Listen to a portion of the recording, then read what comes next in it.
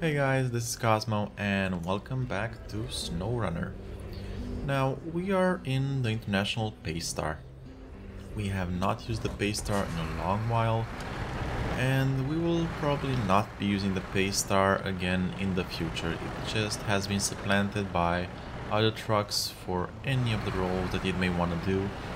And just right now, did it actually hit upon tire upgrades and the stuff we were waiting for it. But either way, at this point, this is an A power to weight ratio truck. We had like S plus off-road power to weight ratio trucks. The fact it doesn't have any engine upgrades, I mean, this was great when you first pick it up, but right now, I mean, you guys can, this is the road, right, in Alaska, and we're having issues with it. In any ways, oh, wrong way. But I've decided on just using it. I haven't used it in Alaska yet, so even though it will make my job a bit harder, I think it's fair to the truck itself to give it a nice send-off by actually using it in Alaska. I will be sad to see it go, but literally, while I can make a case for the Fleet Star, just to use it once in a while, or if I would need to leave a truck somewhere to pick up a cargo or something, I could still see the Fleet Star getting used. I have no use for the Pace Star in my current garage with my currently available and upgraded other trucks. The Ank MK38, it just blows it out of the water. In terms of off-road capability, and the Royale, the BT17, just kills it when it comes to actually, maybe carrying cargo or semi-trailer on rough ground. So for sure, okay, come on, don't, stop, good truck. So yeah, I was gonna say that the Pace Star, this will be the last episode that you guys will probably be seeing it. Huh, pluck the stuck truck. Well, seems like our airfield crew managed to get our tow truck stuck in the creek nearby. Usually I just call another one to pull it out, but that's the only one we have right now. I think you can give it a try. Wow, this is the actual quest to unlock the Dairy Longhorn, 3194. Cool. But for sure, I don't think this is something to use the Pace Star for. Well, I'll give it a shot if we end up in the area. I don't exactly know where it actually is. Deliver to the parking, Dairy Longhorn. Oh, it's right here. Well,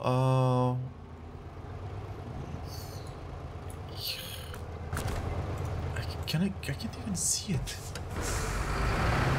And again, this is not the most powerful truck that we have. I kind of seriously doubt that we'll have the pulling power to do that. This is really steep. Maybe there's a better route down there? I guess, maybe?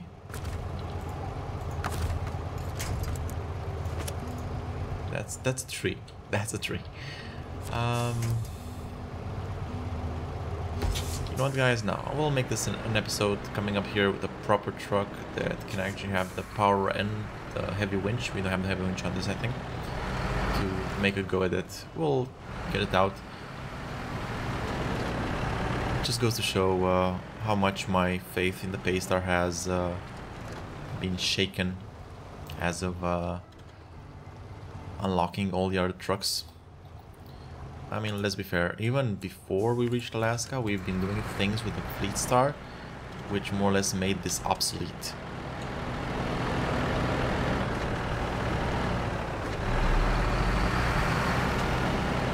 Or at the very least on an even scale, so especially now that we have the Fleet Star fully upgraded, we really don't need anything else.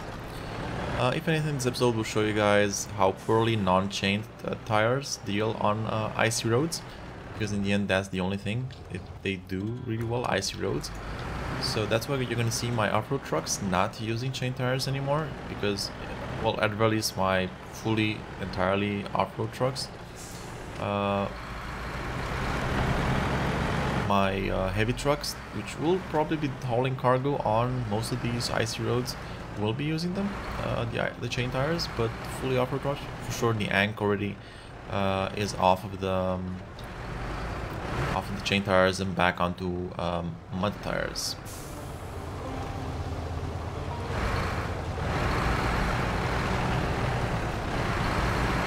And again, we haven't even unlocked the race suspension for this, just so you guys get a good idea of where we are. Ugh, really? Another pipeline we cannot get under or across? Oh, that's really annoying. I don't think we have any other chance of crossing it. Maybe through here?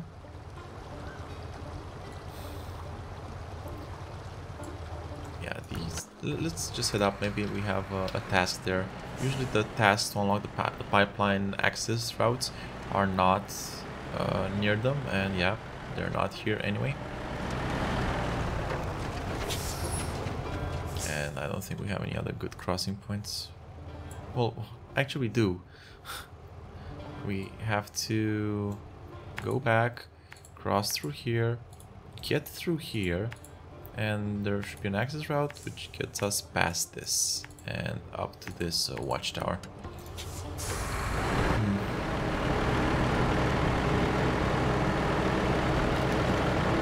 Getting back the infrastructure in Alaska will be a challenge.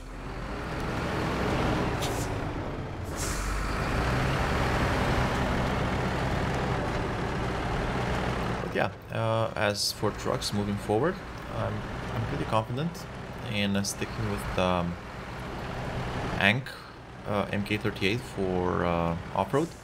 I'm pretty confident in sticking with the CT680 for with chain tires for most of my roads, mucking about heavy cargo that's not gonna be hauled by whatever big power truck I'll be using. I just want to see the stats on the Dairy Longhorn, because I did notice in between episodes reading Reddit that the Caterpillar container, it doesn't haul just containers, it can haul 2 units of cargo, so that's something. But I don't really care about units of cargo when I can haul it with the Ank if I really need to. It has ridiculously huge tires, so I guess it handles this muddy terrain maybe a bit better. But that's not saying much.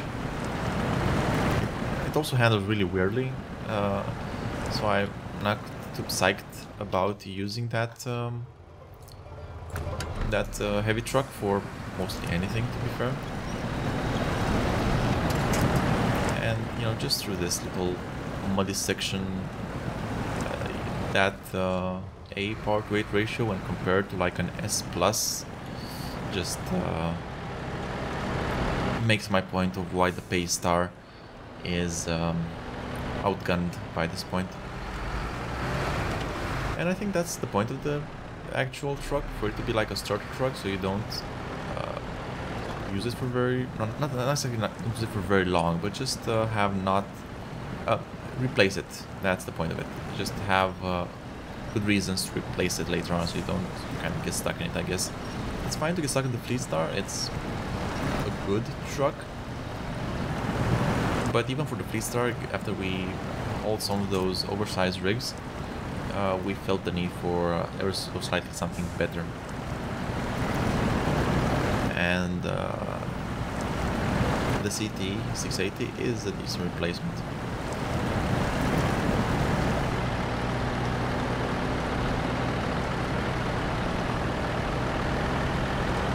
There we go.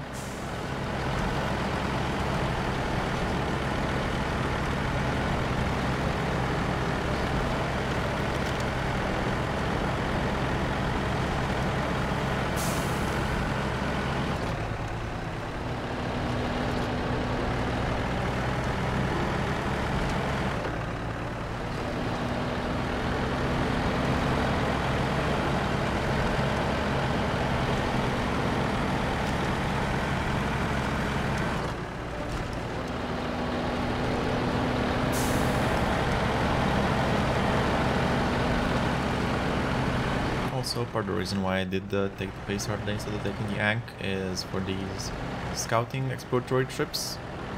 It's best to actually have more better fuel efficiency and more liters in the tank. We are at 146, we already burned 100 and we haven't really gotten that far over here. Hoping we'll get into some, we'll find some traders or something. Or some fueling stations, I don't know. I did try, think maybe we'll be using some of the scout trucks for this. The Chevrolet actually has a low power to weight ratio. I think it's a C or something now. I'm not sure. I think it was higher, but I'm not sure if the developers changed something in between. I'll probably have to go check the rest of the episodes. Maybe I'm just misremembering. But it does seem underpowered, and I have had problems with it pulling its own weight, let alone cargo weight.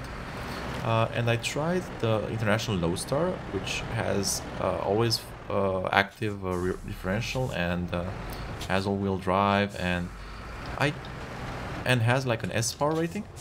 But you know, I just put it through some snow and it dealt really poorly.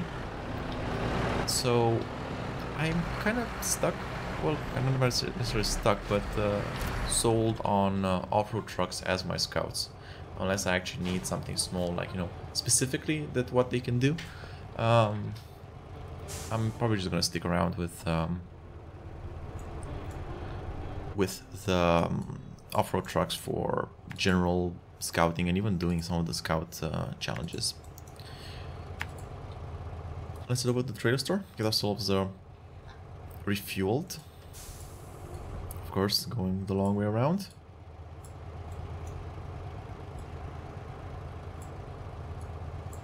And we will see what we'll be doing after that.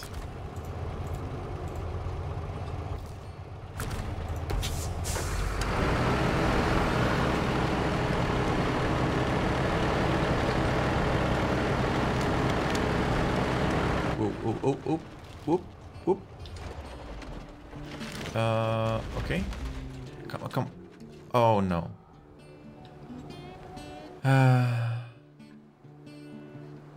Here lays the Paystar. It was a good truck.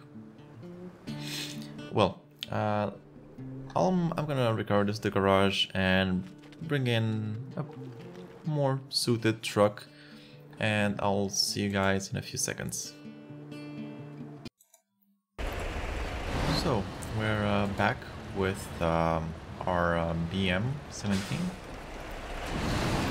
I think I've been calling it the BT17 for a long time, but it is BM17. Very important, very important. So we're going to be trying to continue our exploration, trying to solve all of the things, watchtowers and upgrades in White Valley.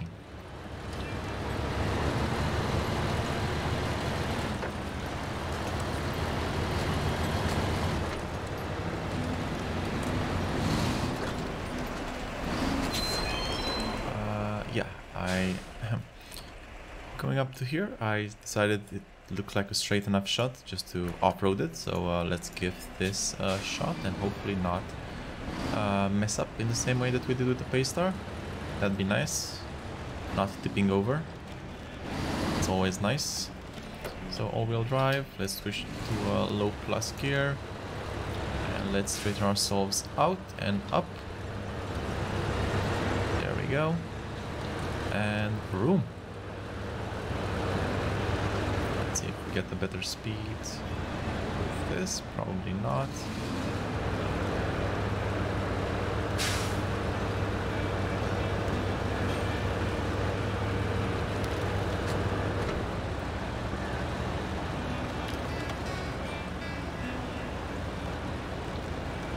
Again, that lack of differential actually makes itself really felt in these kinds of situations where, you know, you're just dealing with very, very soft terrain.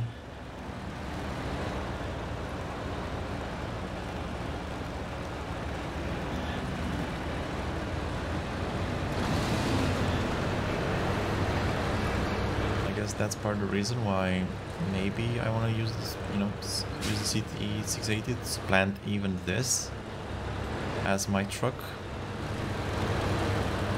of, you know, more or less choice for whatever I may need to do that doesn't involve ridiculous loads.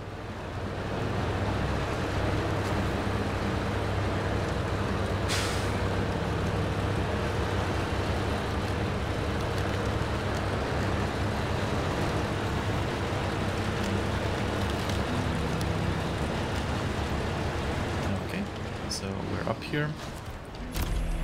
Weather forecast discovered. I'm more interested in any upgrades. Nope, no upgrades. We do have a scout fuel carrier here. Oh wow, and a search and rescue. Did we get search and rescue?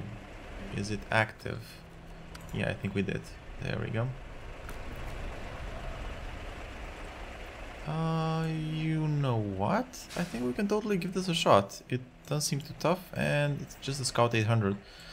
And we're exactly here, and we're gonna be passing right by the location anyway. So yeah, let's give that a shot.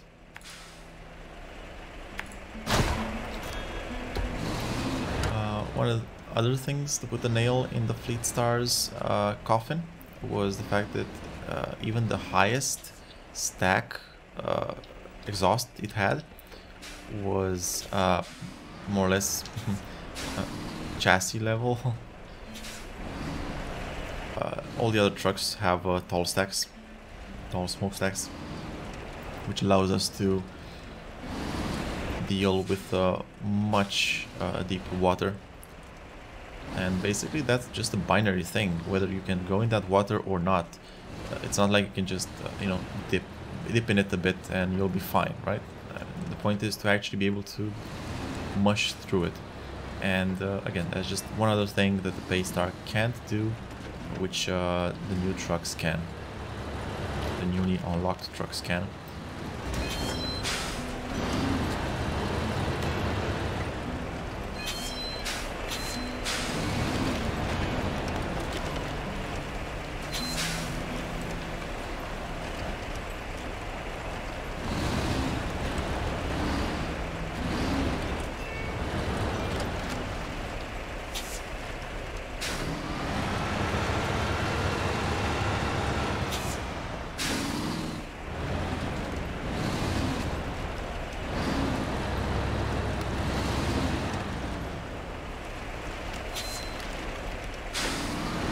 We can just go straight down at this point.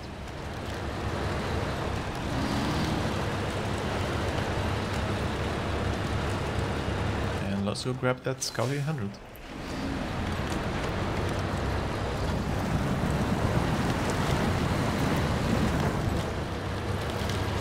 This actually seems a hell of a lot easier than I thought it would be.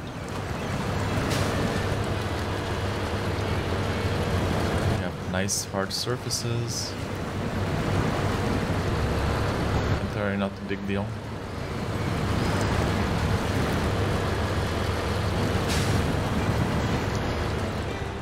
So let's just turn this around. I don't think we need to re-accept the quest.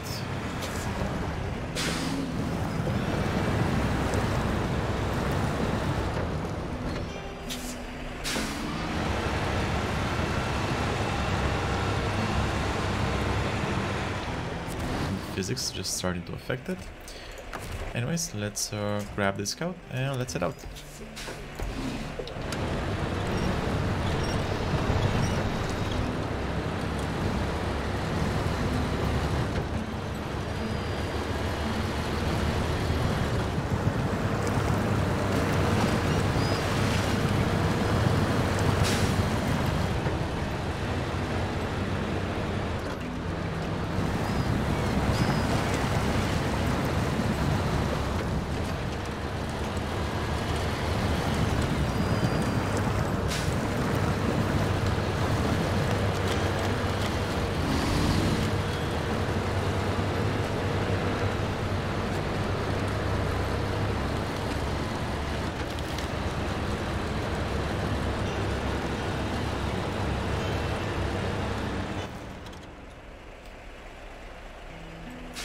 Okay, so just straight up ahead. Okay.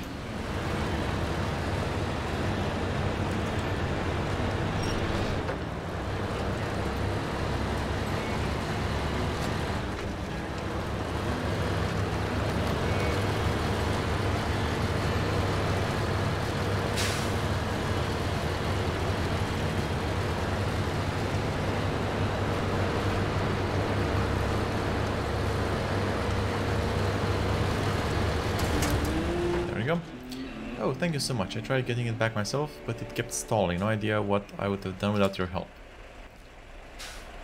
Cool. Right, let's head towards the next tower, shall we? The next watchtower. It's somewhere in this murky, inky spot.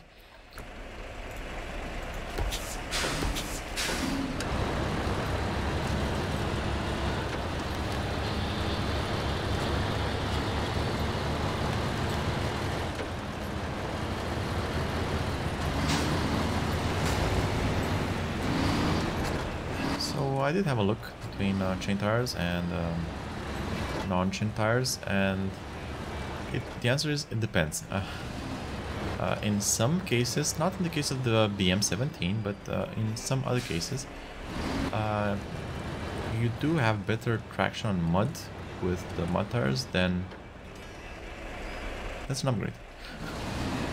Than with the chain tires. So you'll just have to check each tire individually and for each truck individually and see what actually changes there, because you may not want the chain tires 24/7 for absolutely everything. Okay, let's get this. It's the raised. I'm betting it's for the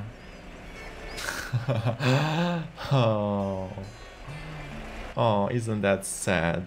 The exact episode I'm retiring the Paystar, we finally get the raised suspension for it.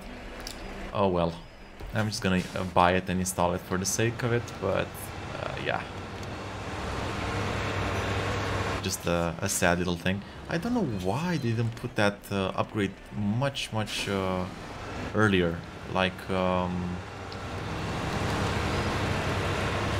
you know, in the first map of Alaska or something. Why they put it right here? By this point, we have just unlocked like 3 extra trucks or something. I mean, the Paystar is not gonna be on your mind when you reach this point.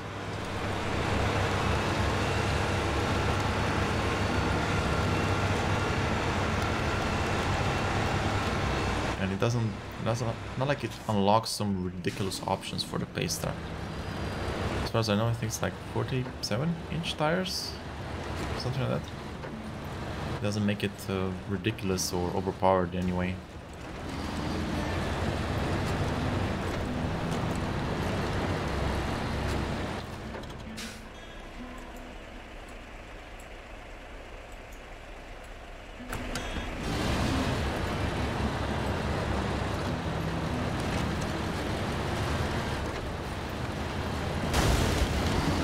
But regarding the watchtowers, between you and me, I kind of think that maybe, just maybe, they weren't even really needed. I kind of like just going around, and you know, the circle you unlock is pretty wide anyway, so it's not like you need the watchtowers, you know. Minus, you know, just seeing upgrades and stuff, which may be off the beaten path, which you may just not see or even unlock by just going by them. Everyone just went insane with the watchtowers and the way to unlock things to do on the map after Assassin's Creed, the first one. Okay, did we unlock any upgrades? No, we did not. Oil rig service site. Okay, cool. That's a lot of things. Long bridge, something to do. Deep river diving. I guess we can probably switch by that spot. Log station, which makes logs. Long bridge, which probably requires not logs. That'd be really relatively easy. So, interesting.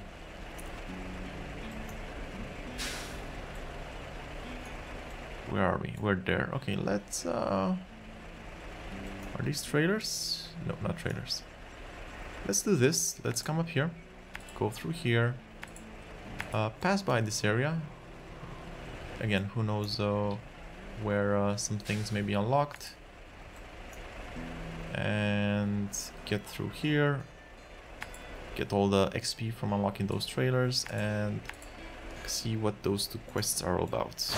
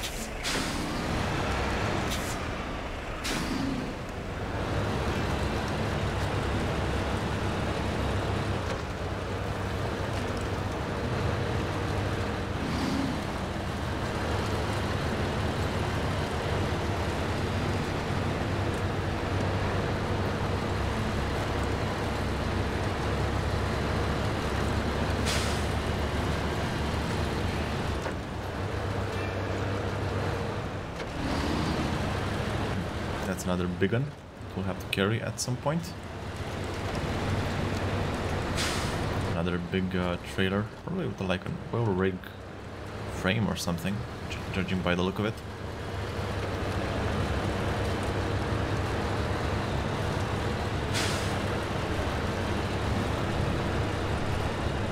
Another mucky, muddy area, number one.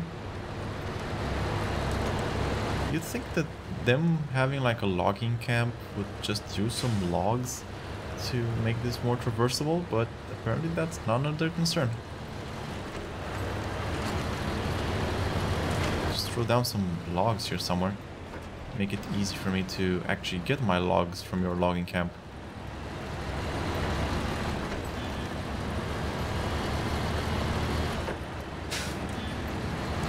Let's switch by here, see what this is. Just because we have no watchtower for us to unlock this area for us.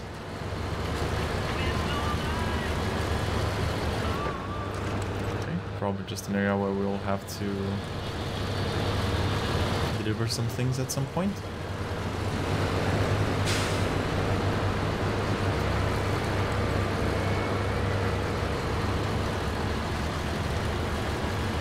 Alaska scares me a lot less now that I've seen it. I'm a lot more worried about, you know, certain areas of Spinsville Dam or bits of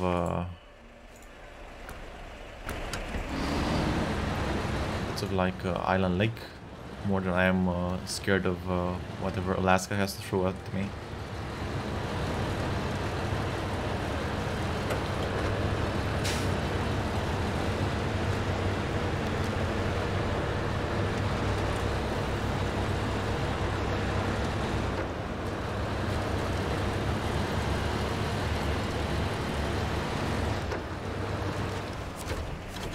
Task. Hey there, you have a moment. A bridge not far from here got torn to pieces by a recent earthquake. Oh, blizzards, earthquakes. Sure. Could you help us put the old thing back together? I guess.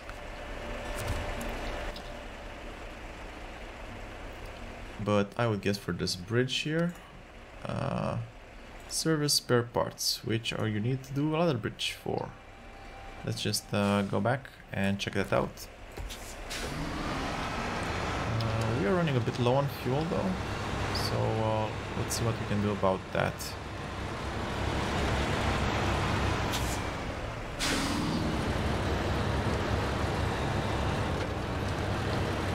Maybe there's a fuel station somewhere, or if nothing else we can totally return to the trader station and get ourselves some fuel.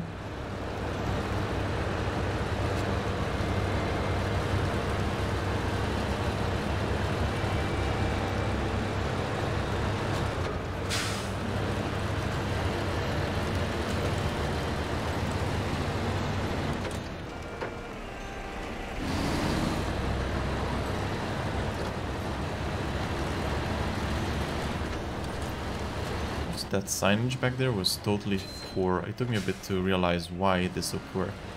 Like, you don't put the sign on the left, you put the sign on the right if you care, as you're facing it, right?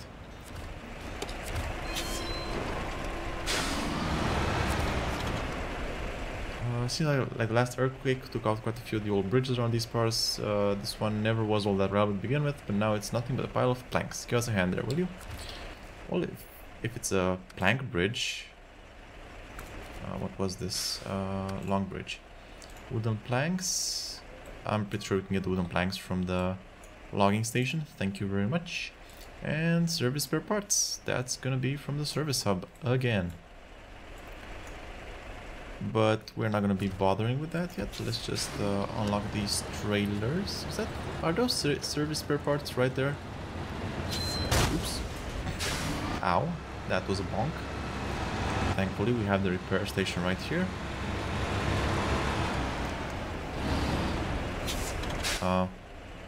Isn't this a repair station? Shouldn't this repair?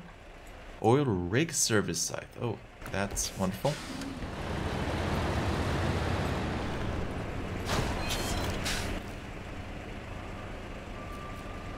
Oh, and that was a scout fuel carrier. Actually, we should have unlocked.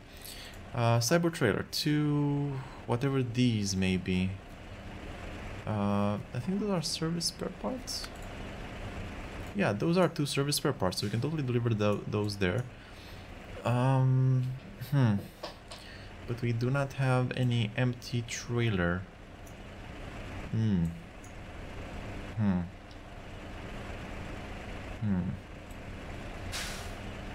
Well, at least we know that we can use these service spare parts. We don't have to get them. Oh, actually, we can use those if we really want to solve this bridge here. Because through here we still have an option. I mean, this is fine to cross and traverse, I guess. But we can totally use these 2, and then we can get the logs there and make a bit of a an efficient run. So, wrong way. Let's scout out that fuel trailer and actually refuel.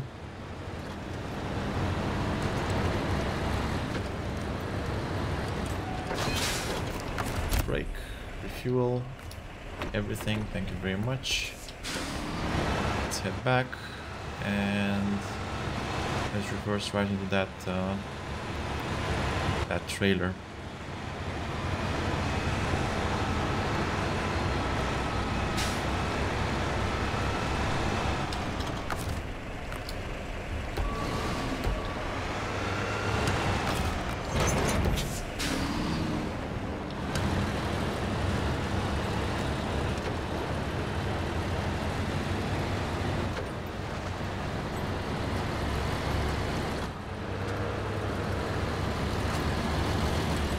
So this was the bridge, right? Yeah, I think so.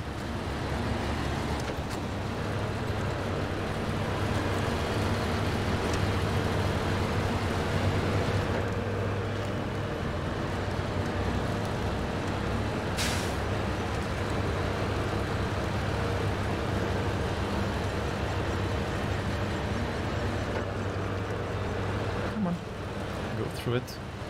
Power through. A matter of how much cargo matters, you know.